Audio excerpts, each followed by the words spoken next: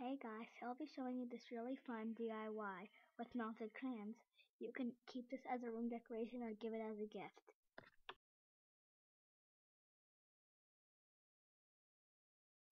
You will need a piece of foam core, crayons, a glue gun, and a hair dryer.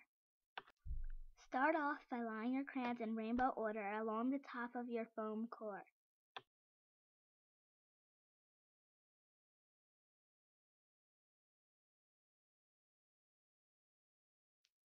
Next, glue them on with a glue gun.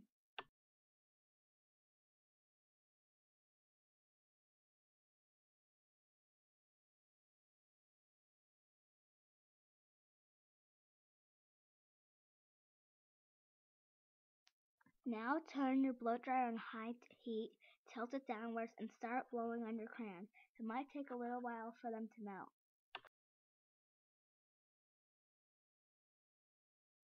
Another option is to write a word or make a design with tape. You can melt the crayons, and then once you peel it off, you'll have a white design. Here I wrote my friend's name. Thanks for watching this cute and easy DIY. We hope you enjoyed it. See you next time.